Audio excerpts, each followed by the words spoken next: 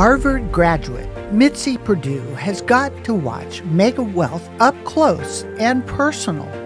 Her father, Ernest Henderson, was co-founder and president of the Sheraton hotel chain, and her late husband, Frank Perdue, founded the third largest poultry company in the U.S. She herself is a war correspondent with 21 published articles on Ukraine.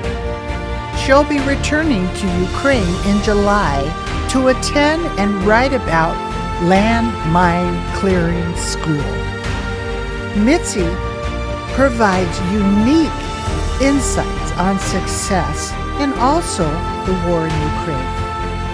As a guest of the Kiev Regional Police, she was able to see sites that are off limits to other journalists.